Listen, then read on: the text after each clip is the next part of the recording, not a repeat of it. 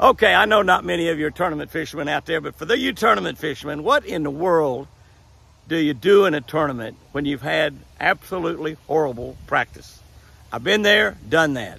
Had days, usually it's like 2 or 3 days in a row that we're practicing, where we just absolutely can't figure it out. We can't get a bite.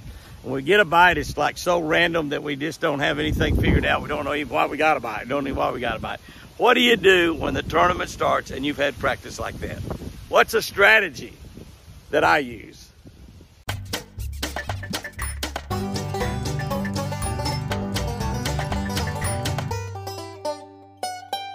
Good morning, guys and girls. August 11, Romans, the book of Romans, 12:21. I'm reading from a Catch a Better Life book by Jimmy Houston. It took me about 2 years to write this book. If you need a copy of this book, just go to jimmyhouston.com, Amazon, Bass Pro, Cabela's, Hobby Lobby, Books A Million, Barnes & Noble's, just about anybody. If you want to take personalized autographs, send us your copy. We'll autograph it, send it back to you. Or if you order from us, be sure you let us know if you want it autographed, who you want it autographed to. This book with God's Word that you start out in, or you sometime during the day you read or you listen to on our YouTube channel. If you're not subscribed to that YouTube channel, subscribe to that right now. Catch a Better Life by Jimmy Houston YouTube channel. Romans 12:21 says, do not be overcome by evil, but overcome evil with good. Do not be overcome. Do not let it get you down. Do not let it cause you to be weighted down. Do not let it cause you consternation. Do not be overcome by evil. Don't let it rule your life, but you overcome evil with good. The dog days of summer can make for some really, really hard fishing. We all know that, don't we? Right now it can be pretty doggone tough. Just tough getting out there and fishing a little while.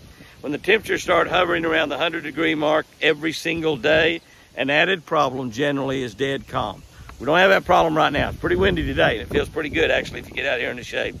If you can't go several hundred miles north to fish, you might want to look around for a river to fish. Instead of fishing a lake, and most man-made lakes we have here in America, and most of the lakes we have are man-made, except you get down to Florida or you get up in the north somewhere. Most of the lakes that we have all over the south are man-made lakes. They're built on rivers. Some of them built on 2 or 3 rivers or 2 or 3 big creeks.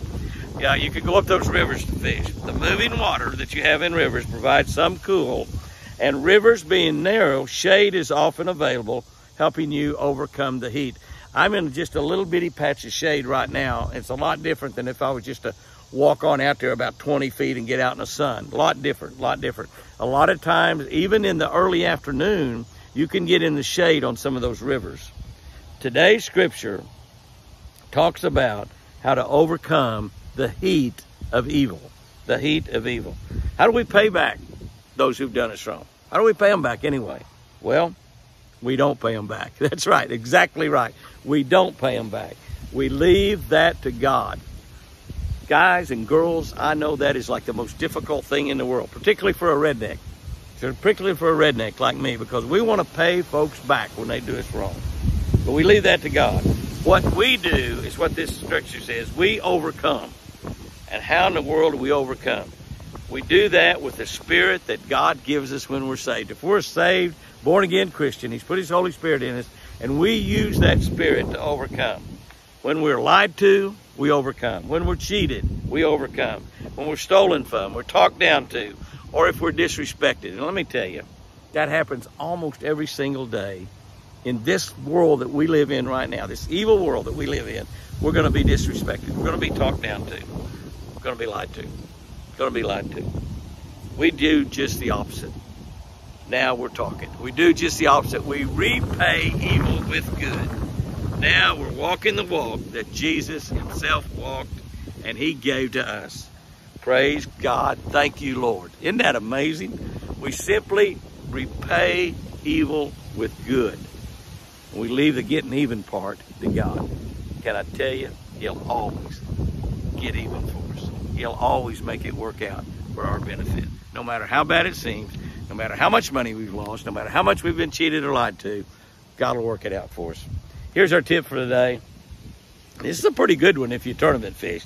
I've done this and won a lot of money doing it. Overcome bad practice days in tournaments by going to all brand new water. In other words, I don't care how good it looked. I don't care if you got a bite there, don't go back to those spots. Just go to all brand new water. You're just like starting over with a fresh mind again, going to spots you haven't fished, fishing patterns, fishing lures, doing things totally different than you did that did not work during practice. Guys and girls, go out there and have you a great one today. And remember, make sure you